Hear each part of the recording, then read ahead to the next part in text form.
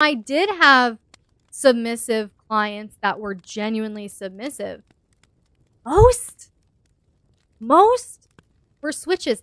And I believe this is also why there's a problem with a lot of men trying to figure out, do they want a pro-dom or a relationship?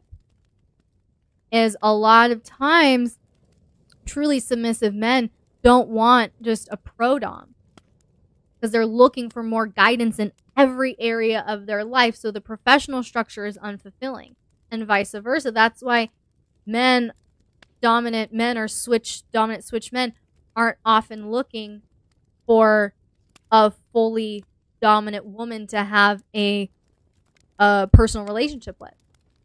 Is they still have that switch side. They still have that. I have that power. I have that authority. And that's why the lines get blurred a lot of times. I see that confusion. And that's why I think awareness for men is so, so important. If men, you get tired, you want to switch, I understand that. I am the same way. I am the same way. And that's why I love being a sexual switch, is that is my territory to just let go. I don't feel like my authority, my power, my territory is being ever encroached on.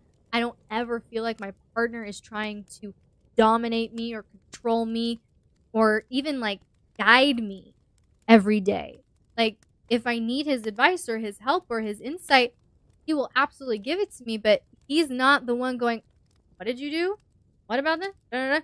He's not the one doing it.